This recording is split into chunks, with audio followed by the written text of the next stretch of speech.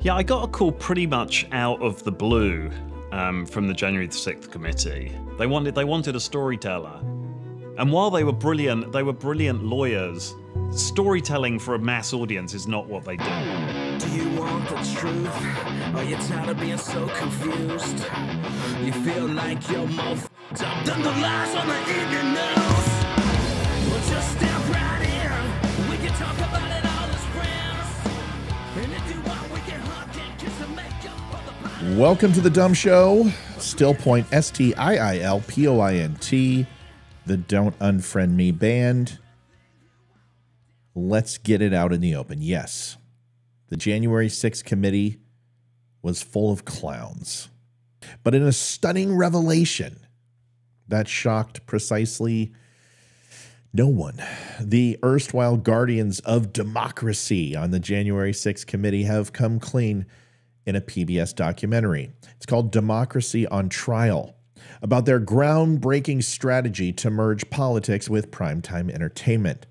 Thompson's committee had gathered a trove of information. The challenge, what to do with it. The one thing that we knew was the information that we have is compelling. The thing we needed to do was tell that to the American people in a compelling way.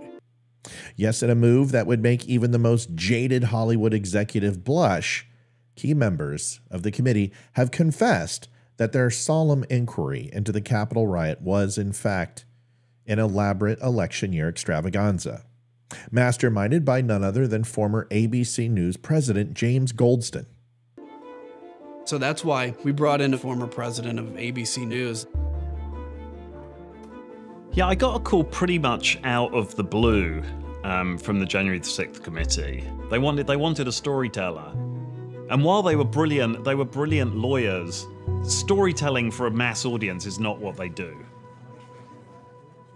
To bring in a guy like this who would think outside the box really did prove to be fruitful. And it was Goldston who really began to envision this as, in a way, a kind of mini-series, that there would be, sort of 9 episodes, and that these episodes would tackle particular themes. Because when in doubt, why not turn a congressional investigation into a binge-worthy miniseries of Netflix? Adam Kinzinger, the Illinois congressman turned media personality, spilled the beans with the kind of candor you would expect from someone who's found a second career as a CNN commentator. He mused on the need to present their findings in a compelling way to the American people because, as everyone knows, nothing says compelling quite like the narrative flair of a network news producer. Attack on the Capitol.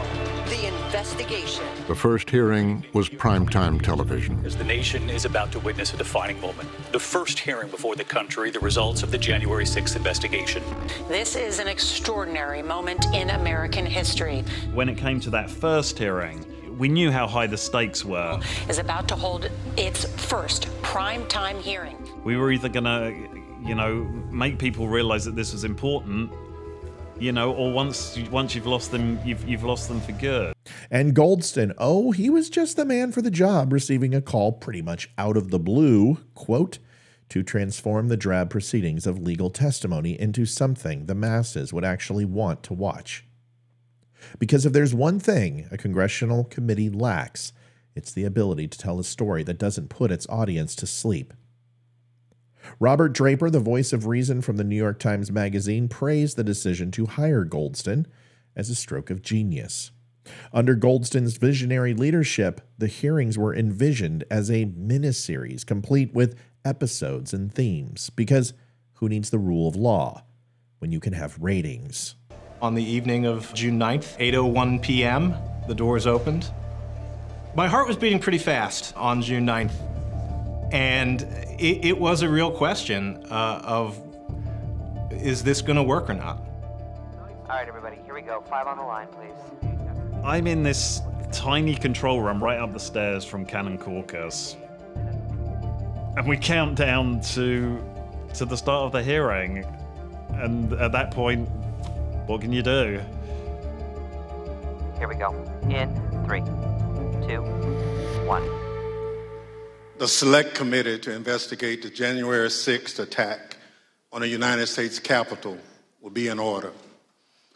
without objection. We wanted to make sure that this was a presentation that would grab the audience and hold on to them. Chairman Thompson loved to say, it's got to pop.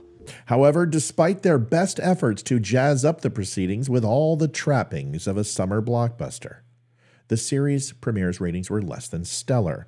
It turns out that offering free ice cream to encourage viewership wasn't enough to make the American public tune in to the saga of democracy's near demise. Maybe you could offer hamburgers and get a shot, too. Liz Cheney, the ousted Wyoming representative, turned the committee's work into her own personal legacy project, reflecting in her memoir on the strategic hiring of Goldston to dramatize the hearings, presumably in hopes of swaying the electoral tide. Her efforts, much like her re-election campaign, were met with overwhelmingly indifference. In the end, the committee's foray into the world of television was a sobering reminder that while you can dress up a congressional hearing as a must-see TV production, the American public might just choose to watch something else. It implies that the truth is not compelling enough on its own, and it needs to be embellished or manipulated to capture the public's interest or sway their opinions. This approach risks undermining the credibility of not just the committee's findings, but also the democratic institutions that depend on public trust to function effectively. And regarding the committee's deeply sincere aspirations to avert future insurrections with their sage production, they certainly provided a delightful twist in the narrative, to be sure. But alas, I think we're safe until we put up razor wire and fences and walls, yet again, around our capital, but certainly not the U.S. border. Folks, thanks for watching the Don't Unfriend Me Show. I believe that you might want to follow. Like, share, and subscribe. Give us a follow. Keep in touch with us. We appreciate it. And you can do that by following at The Dumb Show across all social media. You can find us on Spreely TV and thedumbshow.com if you want to pick up a Red Friday shirt. By the way, happy Red Friday. Remember, everyone deployed. You can do that at thedumbshow.com. And tell them Matt sent you by saving 10% using code DUMB10. Thanks for watching. I'll see you tonight at 7 o'clock. Olivia, myself, Leroy, Amy, Mike. I think we're all here in the house tonight, and we can't wait to see you. Talk to you soon. Adjusting transmitter output. This is the Don't Unfriend Me Show with your hosts, Matt, Leroy, Amy, Olivia, and Mike. Geopolitics, military analysis, and election coverage. Coming to you live on the Spreely.tv network and all major social media channels at The Dumb Show. Honest, direct, unfiltered. Monday, Wednesday, and Friday at 8 p.m. Eastern. We can agree, we can disagree. Just don't unfriend me.